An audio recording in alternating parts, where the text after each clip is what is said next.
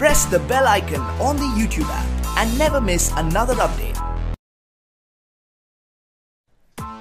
Press the Hello everyone, this is Suman Sam. Let's start it up. ఈ రోజు topic వచ్చి చూసుకున్నట్లయితే మనకి నేషనల్ హ్యూమన్ రైట్స్ కమిషన్ నుంచి పోస్ట్ రిలీజ్ అయింది. ఈ పోస్ట్ గురించి మాట్లాడుకునే ముందు చిన్న రిక్వెస్ట్, ఇప్పటివరకు నా ఛానల్ సబ్స్క్రైబ్ చేయండి, వాళ్ళు సబ్స్క్రైబ్ చేయండి, లైక్ చేయండి, షేర్ చేయండి, కామెంట్ చేయండి మరియు పక్కనున్న బెల్ ఐకాన్ని క్లిక్ చేయండి.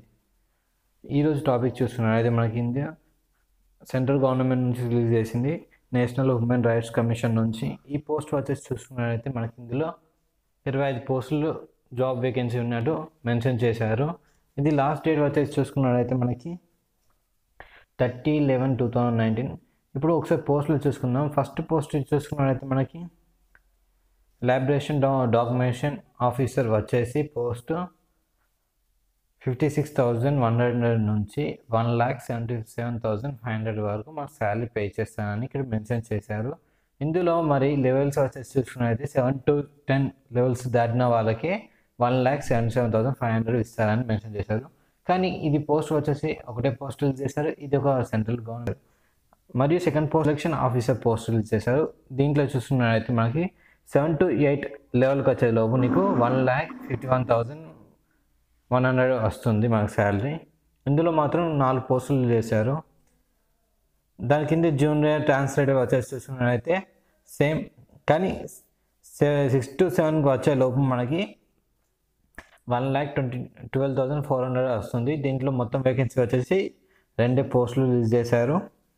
ఇందులో వచ్చేసి ప్రైవేట్ సెక్రటరీ వచ్చేసి చూసుకున్నట్లయితే 2 పోస్టులు చేశారు. దీంట్లో 47,600 నుంచి 1,51,000 దాకా ఇస్తానని మెన్షన్ చేశారు. ఇలానే చూసుకున్నట్లయితే మనకి మొత్తం 12 పోస్టులు చేశారు. నేను పీడిఎఫ్ కింద డిస్క్రిప్షన్లో ఇస్తాను, చూడండి.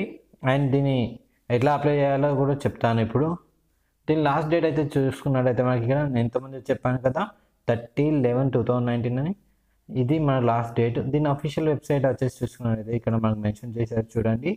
www.nhrcnic.in అని మనం టైప్ చేస్తే మన గూగుల్లో మనకి ఇది ఓపెన్ అవుతుంది. మనకి ఎన్ఐఏ మన వీటికి మనం అప్లై చేసుకోవచ్చు. దీనికి ఎడ్యుకేషన్ క్వాలిఫికేషన్ వచ్చి చూసుకున్నట్లయితే ఇందులో మెన్షన్ చేసింది ఏంటంటే ఎడ్యుకేషన్ క్వాలిఫికేషన్ మనకి బ్యాచిలర్ డిగ్రీ చేసిన వాళ్ళు అప్లై చేసుకోవచ్చు, డిప్లొమా చేసిన వాళ్ళు అప్లై చేసుకోవచ్చు, మాస్టర్ డిగ్రీ చేసిన వాళ్ళు అప్లై చేసుకోవచ్చు, మరియు వర్కింగ్ గవర్నమెంట్ ఆఫీసర్లు కూడా అప్లై చేసుకోవచ్చు.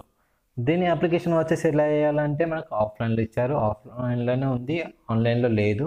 మనకి ఇందులో ఏజ్ రిలాక్సేషన్ అయితే ఏజ్ లిమిట్ వచ్చేసి ఫస్ట్